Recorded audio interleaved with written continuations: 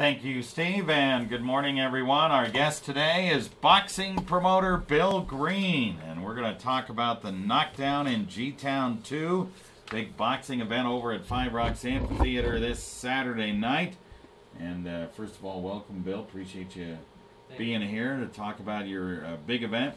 Going to be at the Five Rocks Amphitheater tomorrow night. Kind of give us the specifics and at least the generalities here, the general dates and time and all that kind of stuff. Then we'll get into how many bouts you got. Sure, thank you for having me.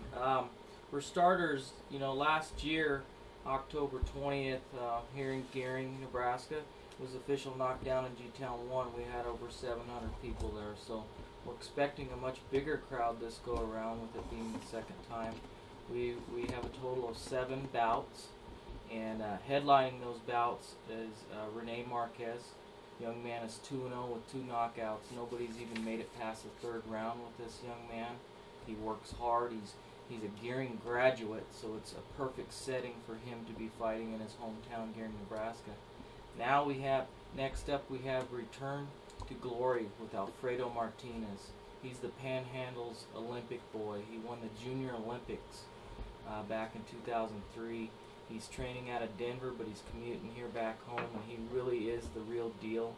He's won numerous Golden Glove tournaments throughout his career. At one point, even undefeated 5-0 throughout nationals. So he's a star in the making. And then as you go down the lineup, you have local fighters Omar Pena, Javier Conde. We're bringing Tyler Canning in from Wyoming. He's a young man that's on the rise. He's won numerous titles as well. Matter of fact, in April of this year, he got a chance to fight in New York City, and he pulled off an upset. He's getting calls from major promoters, Golden Boy, Top Rank, etc. So he's on the card. Brandon Quintana out of Kearney, a very popular fighter. And honestly, Chris Saucedo versus Sean Jepson. This fight is going to be explosive. 2 200-pound bulls coming at each other, and as we know, Chris Saucedo has an MMA background and boxing background. He's going to bring in a nice crowd. He's a good guy in the community, and that's what this event's about, is putting some young local Latino athletes and bringing them into the area and showing what they have. All right, sounds like a pretty good lineup that you've got there. When does this all start? Tomorrow night, and you're going to have music as well, right? That's correct.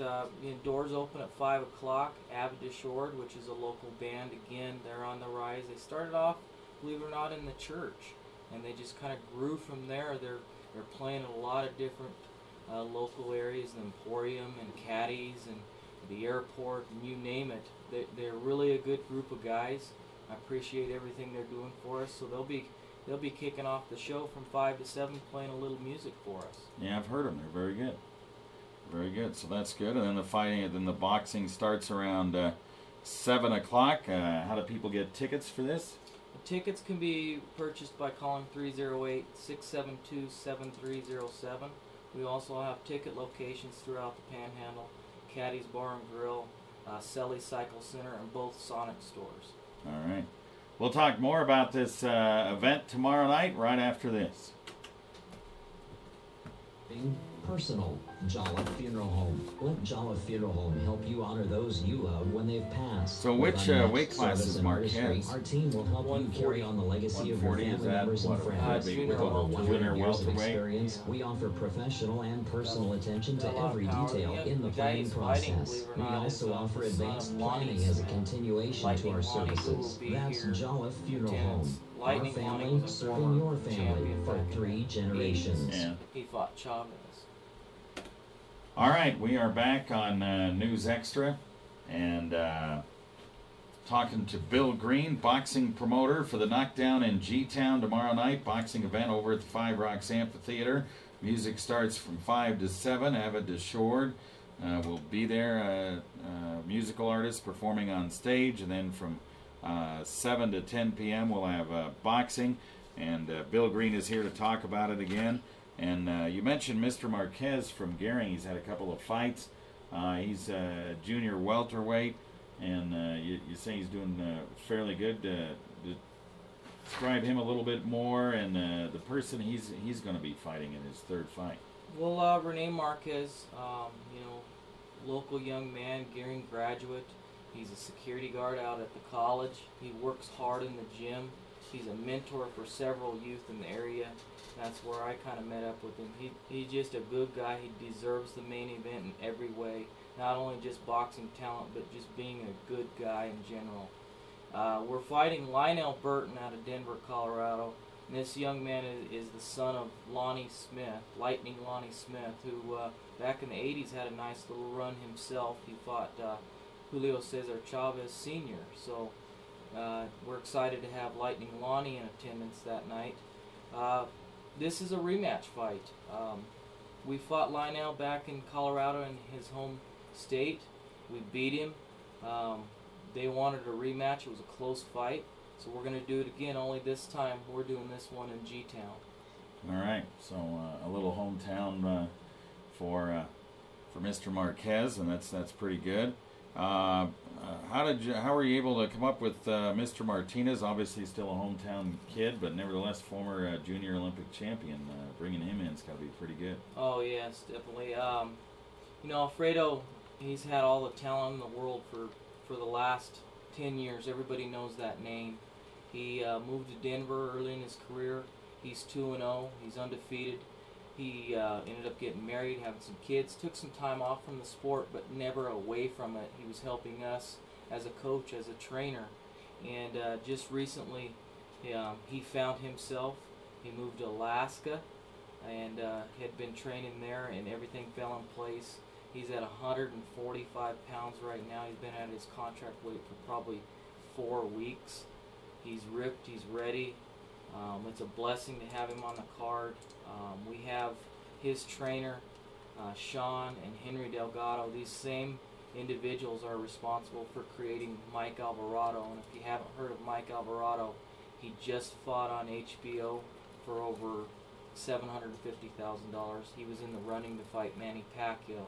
So this guy is a big name, and Alfredo Martinez trains alongside him. All right. Very good. Once again, this is 7 o'clock tomorrow night over at the Five Rocks Amphitheater. Music starts at 5, and you said you had 700 the first time around. The second time, and with good weather and everything over at the Five Rocks, you should have a pretty good event, and lots of good seating for that. And Five Rocks sets up well for this, huh? Yeah, I believe so. It is the first outdoor event for boxing that I know of. It's up on a stage, so most people are used to seeing music up there. However, this venue is the best thing we have to offer in the area. It really is beautiful. People coming in from Colorado and Wyoming, I promise you, you will feel like you're back home. You'll feel like you're at Red Rocks. When you see that monument scenery when the sun comes down, it's beautiful. So we know the ring fits on there. We know the lighting's great. So far, knock on wood, the weather looks to be 85, 88 range. So we're hoping for a great show. All right. Once again, ticket prices $15 to $30. What's the difference quickly in those prices? Well, $15 is what we call the general seating. It ends up being in the back. It is stadium seating. Good price. That's what we want to do, is make sure families can come out to these events. Times are tough, so I understand that. So $15 just to get in. There's not a bad view, again, at Five Rocks. If you check that out online, there's not a bad view at all. And then $20, we call that the mid-level. That ends up being in the middle. Again, great view. And then $30, we do the first 4 rows, which is equivalent to what we call ringside. You're really up close to action. The fighters come out of the dressing rooms, their entourage, so they walk right by you. It's more feel and close action. All right. Once again, tomorrow night, be there for the Knockdown in G-Town. You can get your tickets once again at, you said at Sonic's, and also at Caddy's, and where else did you say? And Selly's Cycle. And, you know, you can get those clear up to gate time at Selly's. You know, they're open, I believe, 7:30 to 6:30. So if you're out and about and you're not able to get a hold of one of us, Selly's will have them. You can also purchase them at the door. We'll have plenty. The venue holds a lot of people. 1,500 for stadium seating, and I've been told from the city another 2,000 can be on the grass. So there's a ticket for everyone, to be honest. All right, appreciate it. Thank you. Bill Green, boxing promoter, talking about the event tomorrow night. All right, good deal. All right, thank you. Thank you. Newest innovation in banking convenience with free online